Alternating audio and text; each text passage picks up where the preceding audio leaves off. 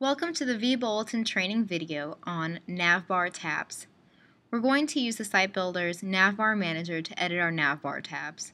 First, we'll need to log in. Then once logged in, enable the Site Builder. Click on Navigation Bar and authenticate yourself. Click on Navigation Bar link again. We're going to add one new tab by clicking on New Navigation Item.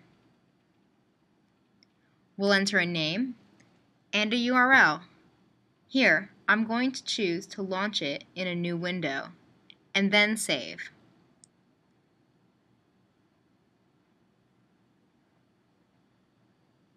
Then save changes.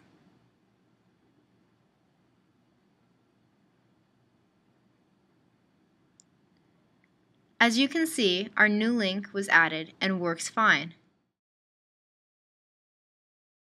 Thank you for choosing vBulletin 5 Connect.